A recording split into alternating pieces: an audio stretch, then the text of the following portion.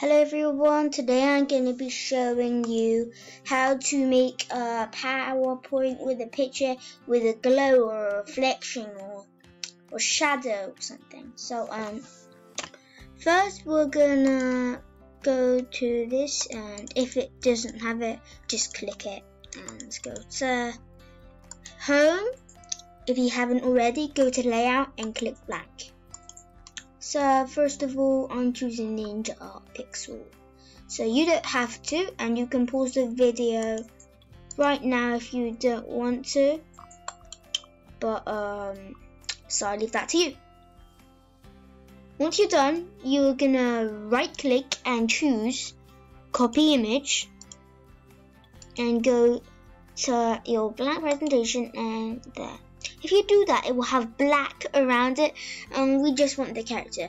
So there's a really easy trick to do this.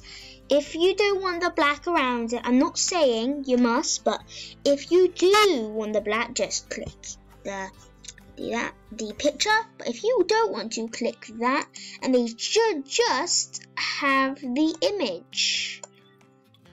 I think I'm gonna make it a bit small, and we want to make up in the top. You'll figure out why later. So now we want to gonna click the character, and there should be this new thing called picture format, and go to picture effects, and then lots of things you can try out. I'm first gonna show you how to do glow, and you can choose one of these glow colors. Let's see, we can make it glow green. You like that, pretty cool. But if you don't want to, there's this thing called more colors, and you can make it glow different kind of colors and different shades. I'm gonna pick that one. Cool. So let's choose reflection now and make him have a thing. And if you look on the bottom, there should be this kind of thing on the thing.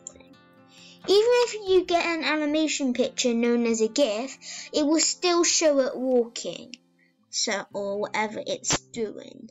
So if you don't want that, we can make the reflection always a little bigger. And yeah, perfect. Go on shadow. Oh, preset looks good. Oh, preset, you can show different things. Look at that, it looks like a kind of lying on the floor, but no presets. Yeah, pretty much. Oh no, it's half. Okay, I think presets is pretty cool, but sometimes they just a bit. So anyway, you can choose whatever you have: soft edges, bevel, bevel, and pretty much I'll leave that to you.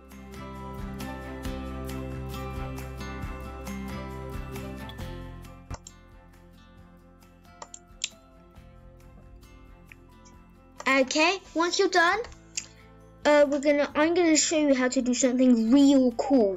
So you can go on any of these you have, and below every of them, there's this thing: 3D rotation options, bevel, origin, glow options, soft edges, reflection, shadow, preset options, and you can go on that and click that or whatever you like, because they'll all be on for you.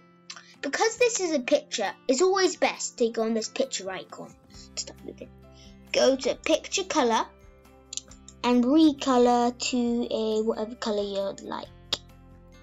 I think this one's pretty cool, but you don't have to. You might think it's not cool, and yeah. Always click that one if you want it to be back to normal. So that's kind of the white if you want a reflection. So we're going to make it that kind of white. We're going to right click again and do that. And I always think it's always not that hard if you do something which is not a GIF, or a GIF is basically an animation, because in animation you gotta pause and adjust and that kind of thing to make sure they're doing the exact same time. But when you got the hang of that, it's pretty good. So okay, hang on that. And there are other ways you could do. For example, you could go on one and you could make it on pictures a kind of comic strip. That would be pretty nice, and you can make your own comic strip in PowerPoint. But for the moment, we're just gonna call it that, with its own white reflection. So that's pretty much it. You can explore your other things like bevel or rotation, or preset, or glow. But at the moment, we're just gonna pause here and I'll let you explore your own sides.